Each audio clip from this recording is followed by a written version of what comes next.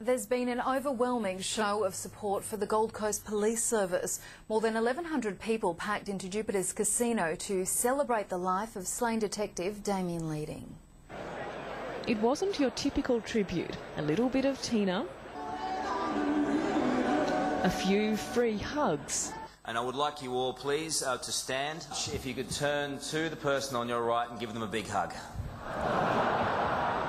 And an audience so packed it surprised even the top cops.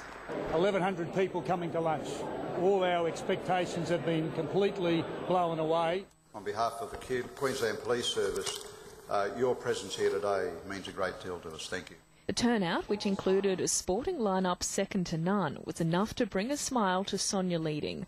Her husband Damien lost his life in June after being shot during an armed robbery. His funeral was one of the biggest events of its kind the Gold Coast has seen.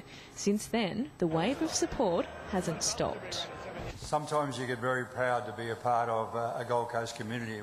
The event's proven such a hit, tickets actually sold out last week, with organisers forced to bring in 6 extra tables. My operational police well and truly know that the public are supporting them when they're out there.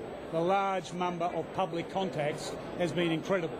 All money raised will go to the leading family and 2 major police charities, Curry and Greenbank, 9 Gold Coast News.